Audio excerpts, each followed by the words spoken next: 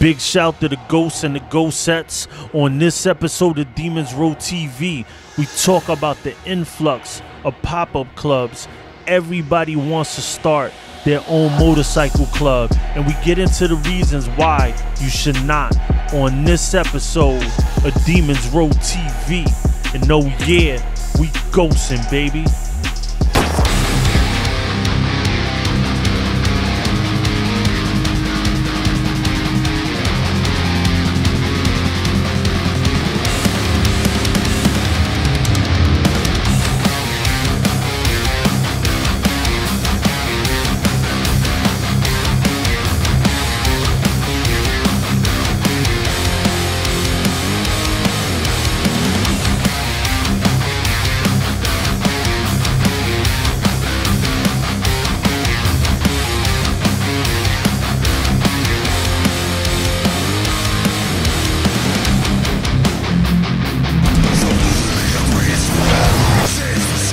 Shout to the ghosts and the ghostettes. Welcome to Demons Row TV, the holy grail of MC culture, where we cover everything motorcycle club involved. I'm Sos the Ghost. I'm your host for the evening, and today we're gonna talk about it. Pop-up clubs. What's a pop-up club? A club that just shows up out of the clear blue. No blessing. You don't know any of them, and they got on their cuts. They saw Sons of Anarchy and they hyped up, so now they started their own situation. We're gonna get into the reason why you should not. But the first thing I want you to do, like we always do on this channel, is to hit me with that pound ghosting. And that lets me know you're alive and well, sitting on twos, doing what you do, or just part of the Demons Row community, one of my ghosts. Shout to all my new subscribers. Welcome to the row. Shout to everybody repping the Demons Row clothing. We bringing this thing worldwide. We're everywhere. We got the new Skeletor look. Go get that. Send me your pictures to @DemonsRow, @SosTheGhost_ on Instagram. I'm kicked off Facebook. They banned free speech there, so I'm not on there. Follow the Sos the Ghost page. I'm dropping my first video this week. No more delays, I promise you. I'm coming with content on there. This week's certified ghostet goes out to Zahara, represent Atlanta, Georgia. A mother, a wife, a sales executive, but also a biker. She's been riding for 4 years. Started out with a sporty.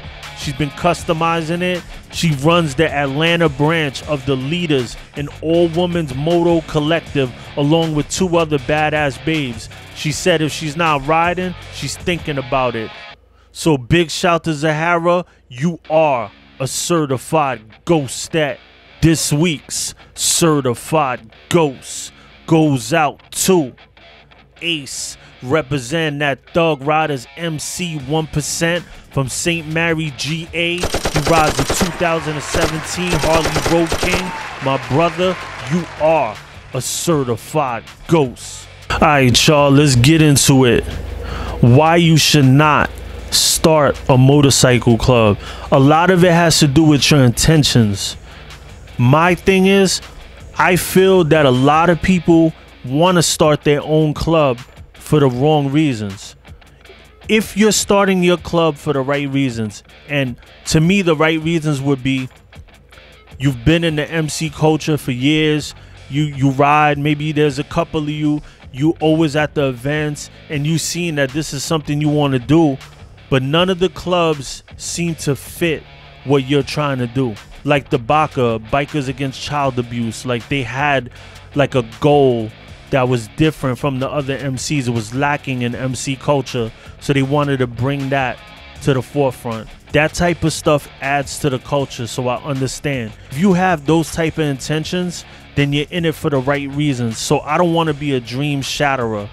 But what this episode is talking about, I'm always getting a DM or an email or something, people asking me to coach them up what steps to take to start their own motorcycle club.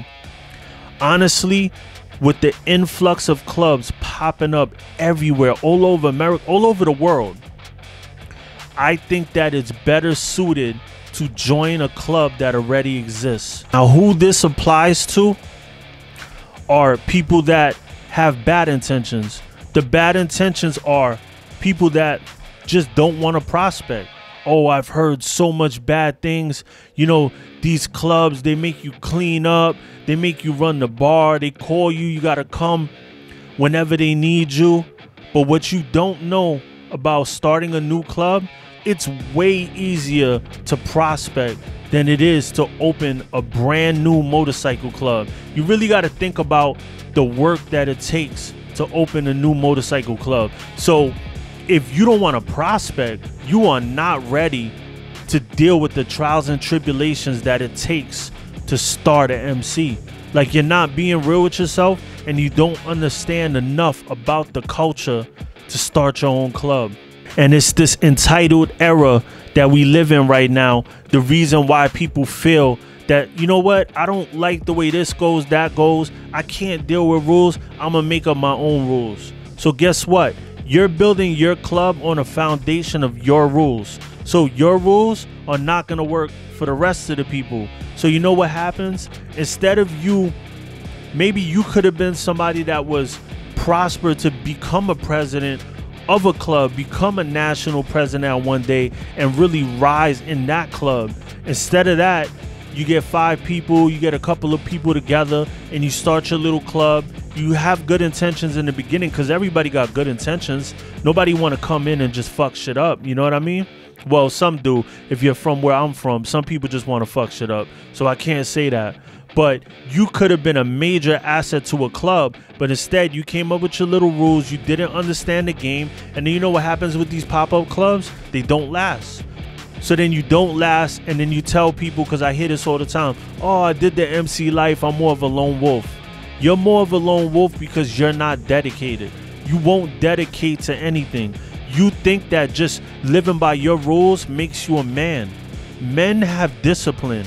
You can be a 1%er. You could be in an MC, RC, whatever type of club it is. You can be in a club and still hold your ground and still be a man. Following rules does not make you less of a man. Do you understand that when you start a new club, they could make you wear soft colors for a year? Or you could be in a state like Texas where they're just going to tell you no. You know what I mean? They're going to tell you join one of the supports. Or you get put in that situation where if it's a 1% club, they tell you got to be a support club. And then you know what happens? People get put in situations where they become a support club and they don't understand what that entails. If you a support club and they tell you it's time to go, it's time to go. And if you don't go, it doesn't end well. Or you have these people that understand the culture so little that they just pop up with the cuts on already. And then when a 1%er rolls up on you and takes your cut, you don't understand why, because you don't know the game. You got to understand what game you're playing. And this goes for anything in life. Do your homework. If you're jumping into anything, find out about it first. Don't just jump in blind. A lot of people do that, and I did it when I was younger. You jump in blind. You start your little gangs when you're a kid, and you take beads and you put them together, and you put colors, and you got blood or Crip colors, and they're gonna run down on you because you have their colors on, or Latin King colors or something. You know, this is why you have to do your homework. This day and age, if you ride and you ride enough, all will come to you. You will find out. You will end up at events. You will meet people. You will understand what this culture is about. But if you're not willing to put the time in, you're going to put yourself in a bad situation. Let's say you're in that small majority that you're like, you know what? I don't care. This is my club. I created it, and we're going to go hard. There's so many clubs out here that even me, I don't know what's going on with some, you know, small RC in California somewhere. You know, I don't know what's going on in Texas right now with certain clubs. Like, you can't, there's no way you can know every single patch that exists.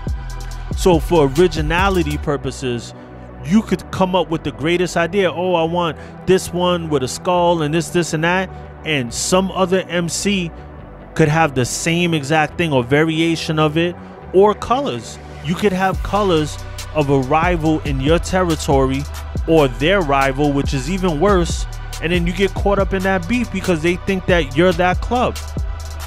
Also, something that I want to make clear to people that they don't understand about when you open a new club, a lot of 1%ers will send supports out to a state that they're not in, that they're rivals in, to open up shop, thinking that that rival doesn't know this support club. So what happens is that's how they open up shop in an enemy state. So you could pop up with your club and you could be perceived as your support club, or you're trying to help a rival club move into a state. They get 10-15 deep. Guess what? They're a support to that enemy of yours. So what happens? That enemy of yours moves in, and if they get deeper than you, if they're smart and they bide their time, and this happens all the time, they will get you out of your territory, or you got beef in your territory. You got people shooting at you where it was once calm. So people always think that it's an aggressive move, but it's more defensive than offensive if you think about it in that light.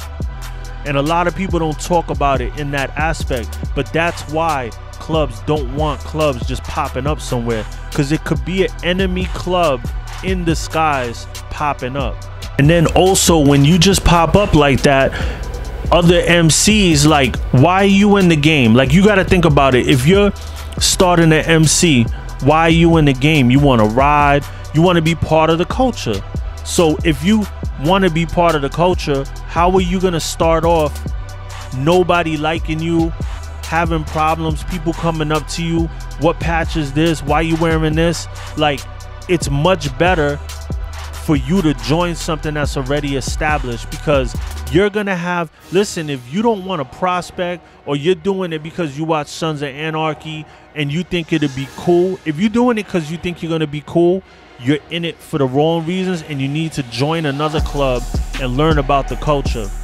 And my advice to you, even if you have aspirations to start a club, I think that you should join a club and learn about the culture. And then when the time is right and you feel that you know enough about the culture and you got the connections, you could get blessings, you know, COC, 1%ers, it doesn't matter which route you take. Then you start thinking about starting your own club. Or maybe if you're in the club and they start to falter, and you could take those brothers and branch off and do your thing. Those are ways you can do it. But just opening up shop somewhere, I'm telling you, it happens all the time. 1%ers run down on them and take their cuts. It just happens.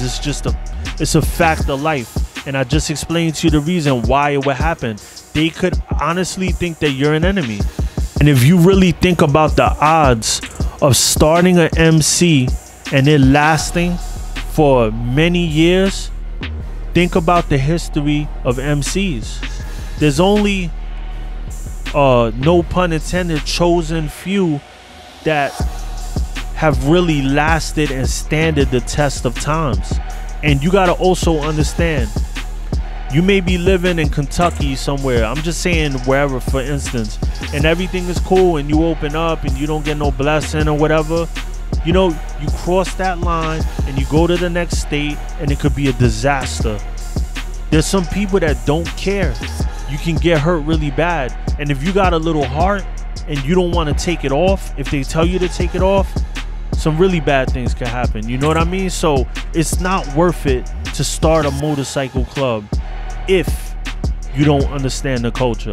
If you understand the culture and you have a lot of years in, I still feel that you're more of an asset to a club that already exists. A lot of these states have so many clubs, you can't even count them on two hands. Like, you can't count them on several people's hands. Like, it's so many clubs in every state that it's so oversaturated that you might as well combine with other clubs. Because you got to think about it. Let's say you're in the club on this block, right? And then the other club across the street, there's 10 of them or whatever, and there's 10 of you, let's say, right?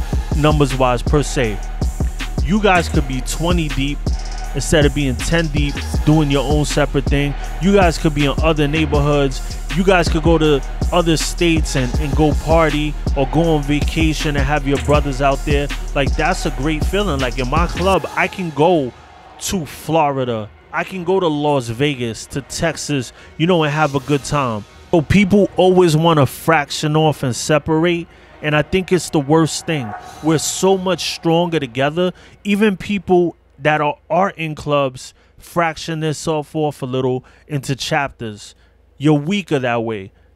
We need to start getting a more united front type feel to what we're doing in this culture. We need to respect this culture. People need to understand what they're getting into and do their homework.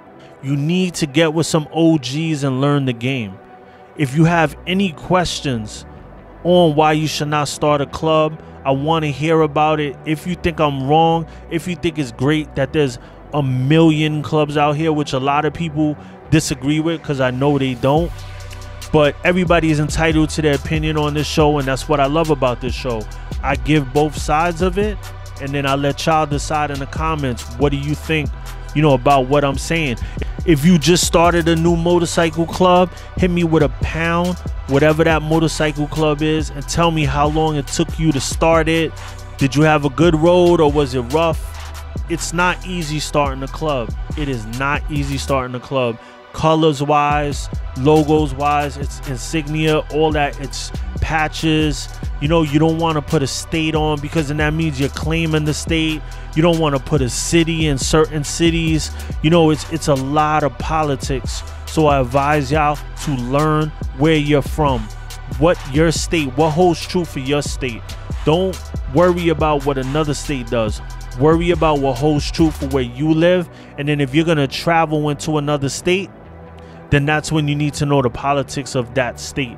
And I don't advise, if you're a club that only is stationed in one state, to just ride around with your cuts in different states. If you don't have relationships, you need to be very careful where you go.